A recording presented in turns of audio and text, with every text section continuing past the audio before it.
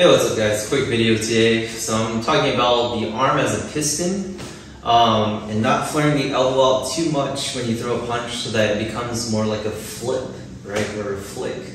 I see it a lot of times on mostly beginner students or new students where they think they're whipping their arm out so the elbow flares out like this and it comes out from the bottom like that. And you see it a lot too for the shituke where they think it's more like a frisbee type of flick. You want to think in anything you throw out, it's got to be like a piston, right? So even though there's rotation coming here, and there is always going to be rotation with the elbow, but that rotation is still driving and spiraling through. It is never flipping and coming up, or it's never like coming down, right?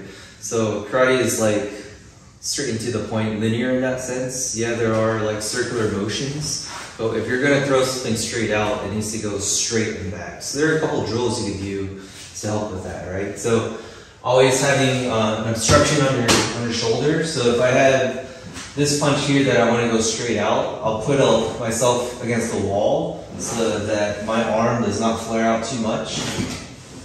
So you can notice, even if I spiral my elbow, it's never spiraling out too much that I get blocked by that wall.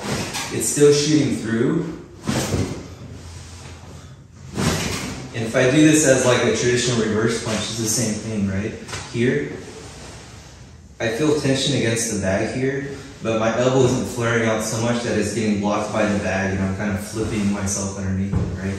So I'm shooting here. Right? And then from there, you want to think, how do I push off and create that chain reaction like in that previous video? But again, this is about being aware of your elbow flaring too far out when you have the spiral, right? So I could throw the punch here, right? I could throw the punch from guard, like in a combative sense. And that really helps you when you take yourself off the wall. You really have a very straight, traditional looking punch.